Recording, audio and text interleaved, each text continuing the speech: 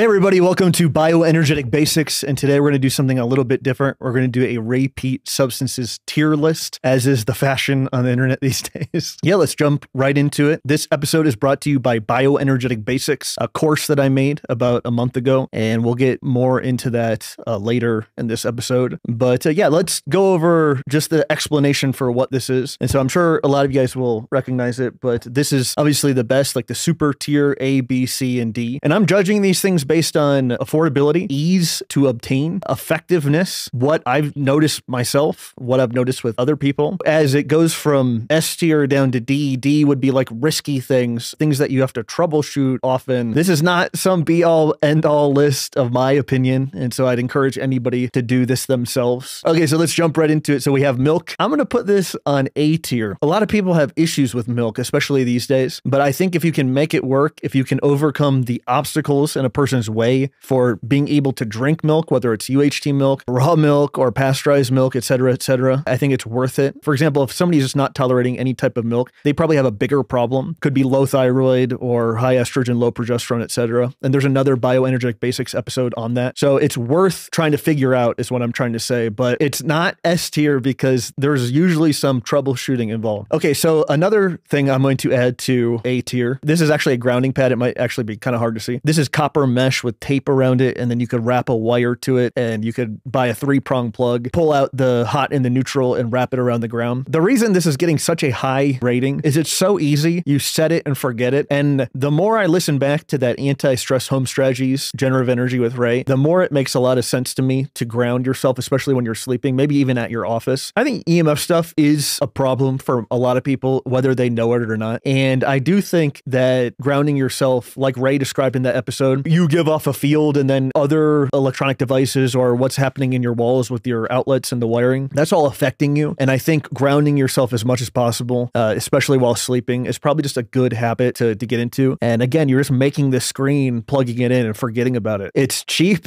It's effective in the sense that you can test it with a voltmeter and make sure that it's working. But yeah, anyway, so cheap, so easy that I just think it's a no-brainer. This is, where did I have this? Let's just put this at A tier. So this is calcium carbonate made from eggshells. You have to powder this to a dust for it to be effective, and you don't want it to be sandy at all. If it's too sandy, it will disturb the intestine really badly. And if a person does not tolerate milk or cheese, this is the next best thing, I think. Again, if a person needs the calcium, which most people do, it's very valuable. It's more of a special circumstance type of thing, and so that's why I wouldn't put it on S tier, but it's pretty close. Like, this is very valuable. It's a basic thing. A lot of people don't get enough calcium, and if you don't get enough calcium, I think it's going to cause a lot of problems. Same with not getting enough vitamin D. So speaking of vitamin D, and I bet anybody could guess this, but vitamin D is S tier. You can go get your vitamin D tested, at least 40, if not 50 or 55 or so. 40 is the amount that has been shown to suppress parathyroid hormone, and 50 or 55 is probably even better. This brand that I have here is from Premier Research Labs, and I'm not affiliated with any of the stuff I'm talking about, and I don't make money through hawking products to people. But this is huge, and I mean, I think anybody that's followed me for a while, they know how highly I regard vitamin D in supplemental form. And this is in olive oil, and I'm not confident in products in MCT oil. And I think MCT oil can really irritate the intestine in some people, whether they know it or not. So opposite spectrum, I'm going to put vitamin A supplement on D tier. So this is super risky, especially when taking it orally. I think there's something about vitamin A that's just inherently allergenic. And Ray used to always have he said it multiple times, but that when he would put it on his hands and then touch his face, it would irritate his lips. And that's happened to me dozens of times. Like, he's completely right. And so there's something very irritating about vitamin A. And then I have a reference from a guy named Montagna, and he says something about the inherent allergenicity of vitamin A. Getting it from liver, getting it from egg yolks, getting it from cream, those would be the best sources. Your thyroid function, when it's very low, you might not need very much vitamin A. And if you get a ton, it will suppress your thyroid function. But as your thyroid function comes up, you might need more of it. But just as a general supplement for people, super hesitant, think it can cause problems. It has to be proportional to your thyroid function. And if a lot of people already have low thyroid function, they're going to probably have issues with vitamin A. And I just don't think you need to supplement it. It's nice to have around if you're suspicious once every 6 months if you have a vitamin A deficiency and you can use it. But I put this stuff on my skin. I never eat it, and it smells like paint. And again, I would be super cautious with vitamin A supplementation. So vitamin K, I think that's going to be on S tier.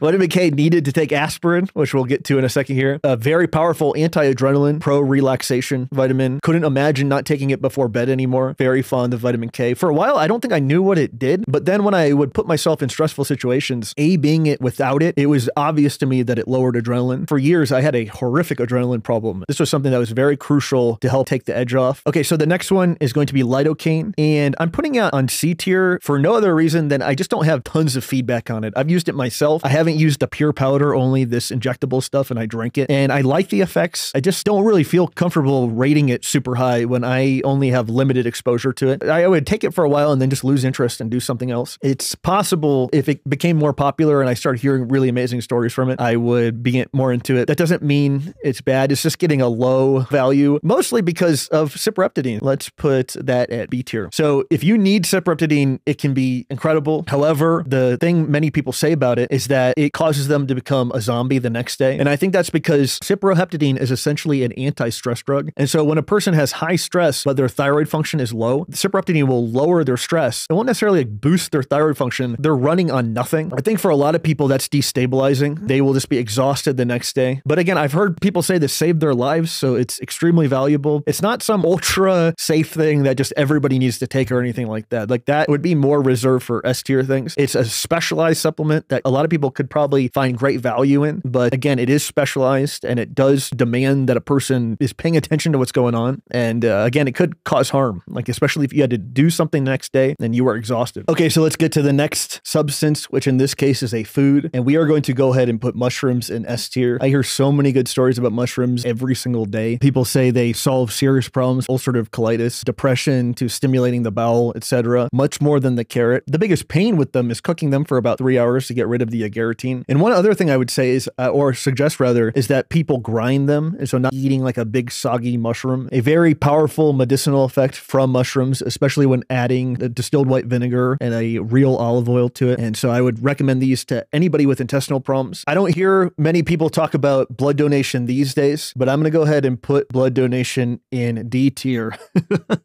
I think it's very risky. I don't trust blood tests that are interpreted in ways to say that the person is iron toxic or iron overload. And I mean, there are exceptions where this could be safe to do, but a person would have to be feeling relatively okay. And I'm very worried about recommending underweight girls and malnourished men to go give blood. I think it's a really bad idea. This would probably be better for older people, albeit that they felt well. 2 years ago, there was a big fad for everybody to go give blood, and I heard tons of negative stories about that. It's like legitimately dangerous. There's a time and a place for it, similar to vitamin A, but it's very specialized, and I don't think everybody should be giving blood. And if you give too much blood, like I have, it will make you fatigue for a week or two. Like you'll just lose a week or two of your life. And for some people, you know, they can't afford to do that. And so again, this is a very specialized thing, and I don't think it's general, and I think it should be treated with massive amount of respect. Okay, so I am going to put carrot in B tier. It's like a gateway drug. Many people get into race stuff through the carrot salad, but I hear iffy stories about this. Not 50-50, like 70-30, positive to negative. And sometimes it stimulates the bowel too much. And for example, my digestion was its worst. The carrot would set it off terribly, and then I'd stop eating it and it would get significantly better. And the mushrooms didn't do that. They seem to be a lot gentler. And so I am hesitant about the carrot. And also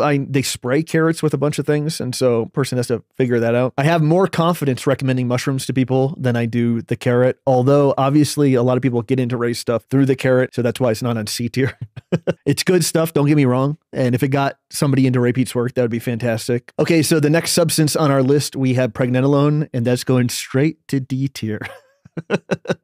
If you listened to Ray Peat the last, I don't know, 5, 6, 7 years before he died, and you recall what he said about Pregnenolone, he said it was very difficult to make, and that if it got over a certain temperature during the production, that it would ferment and make things that were like estrogen, and then that could cause like mania symptoms. I've talked to dozens of people that have had bad experiences with Pregnenolone, and I'm super hesitant in recommending it to people. I mean, I don't recommend it to people. And in fact, the whole progesterone DHEA mixture, Ray told me about that in like 2018, and the whole reason for that mixture being popular was to replace Pregnenolone because there were no good Pregnenolone products. I just just am not confident in it. People tell me they get extremely depressed when taking it. One guy said it made him feel relatively okay, but he got ulcers all over his mouth from it. That could change if somebody makes some insanely good pregnenolone product, but I think it'd be crazy expensive. Okay, so next substance, we're going to talk about milk powder pancakes, and that's going right to S tier. If you've ever had a milk powder pancake, you know what I'm talking about. We don't need much more explanation on that one. Okay, so another thing that fits the bill perfectly: safe, cheap, easy, good stories about, makes people feel good, low effort, easily S tier, incandescent light bulbs. They're becoming a little bit harder to find, but these things are, especially for older people, something you can do that is not invasive. These are so valuable, especially in wintertime. I didn't have them last winter. It was brutal. And I mean, it doesn't even get that cold here, but this winter was much better with them. Huge fan. Couldn't imagine life without them. The next thing we're going to talk about is gelatin, like hydrolysate powder. And this stuff I'm going to put on, I'm going to go ahead and put it in C tier. So the reason why I'm putting it down in C tier and not in D is it can help people. I have heard really good stories, especially people with liver problems. When they tolerate the gelatin hydrolysate, it can be valuable. However, people get in a bind by adding it to their foods. And I think gelatin can stimulate insulin and it can lower the blood sugar. And so if you have a tendency towards hypoglycemia, I don't think you're going to want to add a bunch of this to your food. There needs to be this attention when using it, and it could cause problems. And also sometimes it just irritates people's intestines. There was one time in my life I had maybe 4 or 5 of the powders available and I didn't tolerate any of them. They set off my digestion one by one. And the thing I'd feel a lot more comfortable about recommending would be just food gelatin. So gelatin from oxtail, gelatin from lamb shank, gelatin from beef cheeks, or gelatin from other cuts that I'm not as familiar with. But I would put that in A tier. It just seems a lot less risky. I would not put bone broth in here. Bone broth can be contaminated. You'll want a certificate of analysis if you're buying it at a grocery store from a company, just to see what's in it, because if it was contaminated with heavy metals or something like that, it just wouldn't be a good deal. Okay, where did I put antibiotics? I think I put them in S tier.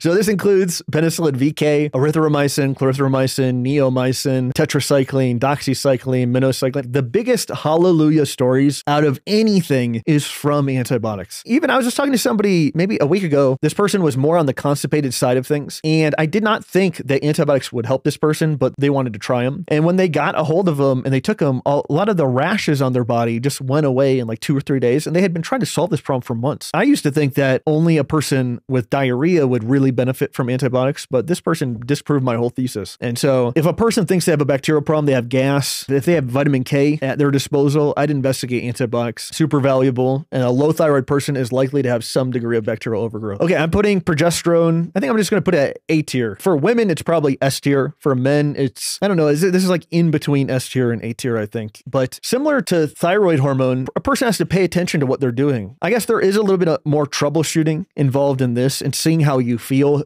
seeing how you respond to it. Of course, it's worth it, but it's not as easy as getting your vitamin D level up, or it's not as easy as eating mushrooms and it's stimulating the bowel and then noticing good effects from it. In fact, sometimes if the person has been high estrogen for a very long time, their colloid, the protein around the thyroid, the breakdown of it has been inhibited. And so when a person takes progesterone, it will lower the estrogen and then unload the colloid and make them feel very frantic, kind of like the adrenaline problem with when a person starts taking thyroid. And so they have to be cognizant of that, because things can happen when a person takes progesterone that if they're not familiar with what's going on, they will have a bad time. For women, easily S tier. For men, it's a little bit more troubleshooting, seeing if you benefit from it. But as I get older, as I approach 40, it's been invaluable, especially with DHEA. I would have put it on C tier because I hear more bad stories about DHEA than I hear good stories. But that's mostly because people tend to take too much. But this is not something I would immediately recommend to somebody. This is something that is fun to experiment with when a person feels like they're stabilized. But I'm not saying it can't be very effective for lowering cortisol, improving libido stuff, improving testosterone stuff. And it's going to be a lot safer when taken with progesterone. Okay, so thyroid hormone, where is this going? I think it's going A tier. So again, very similar to progesterone. It does require troubleshooting. It's not that straightforward and simple. I think I still get the most questions out of absolutely any substance, just how to take this, how to take T3, how to take T3 and T4, when to do it. 70% of the content I made in the last few years is about this subject, but it's still always always a burning question that people have. And again, these two can require troubleshooting, but it's worth it. And it's not as easy as getting the vitamin D level up, but it's worth it. Finding the right dose of thyroid can change a person's life. And same with progesterone. It's always going to be worth it. It's just not as easy as these things above here. Okay, so aspirin, this is easily going in S tier. You know what story really affected me? It happened maybe about 3 or 4 months ago. And I was talking to somebody that felt like they had high estrogen. I think they were talking like a mile a minute when I first got on the phone with them. And the next time I talked to them, they were cool as a cucumber. They were very relaxed. And they told me that they were taking 500 milligrams 3 times per day. And they were convinced that that amount had lowered their estrogen. It was just another common story of aspirin, presumably lowering a person's estrogen and improving their quality of life, knocking out a list of symptoms that they had just with one substance and taking it together with vitamin K. And I think there's less troubleshooting involved with aspirin than there is with thyroid. However, sometimes a person will respond weirdly to aspirin when their thyroid is low. So if that happened, maybe look at thyroid and try to correct that first. I said it a long time ago, but aspirin is like a Swiss Army knife. And if I were to have a bad day tomorrow, the first thing I'd probably think about is taking more aspirin. It's very valuable. Couldn't imagine life without it. That's why it's going in S tier. Okay, sugar, easy. Don't have to think about that. Not even going to explain it.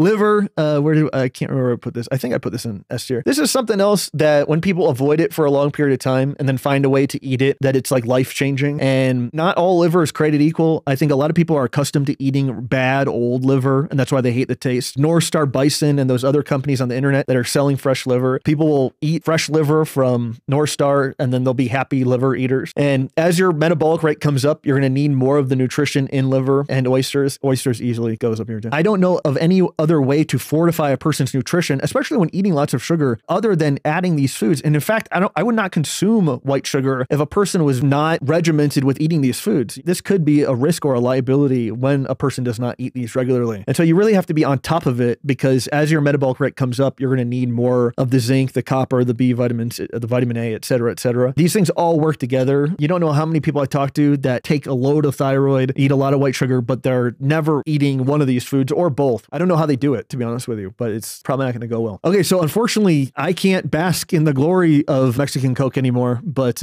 you could if you live in the US, because it's still available in the US, but it's not available in Mexico. They actually don't make it in Mexico anymore. It has sucralose in it, and it tastes like Diet Coke. It boggles the mind how Coke could change the recipe of Mexican Coke in Mexico, but they have. It doesn't exist, and it only exists in the States now, which is crazy, but I miss it so much. Okay, it looks like we're all S tier from this point, but coffee, S tier. Yeah, it's just an antidepressant, mood enhancer, increases vigilance, makes milk taste better. Can't say enough good things about it. Source of magnesium. That's the first reason I got interested in it. I forgot where I put this, but we're just going to put fancy French cheeses also in S tier.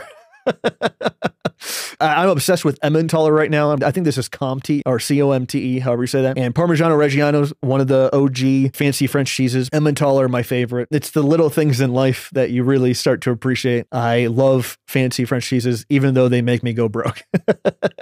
Oh man, another S tier, Chirimoyas.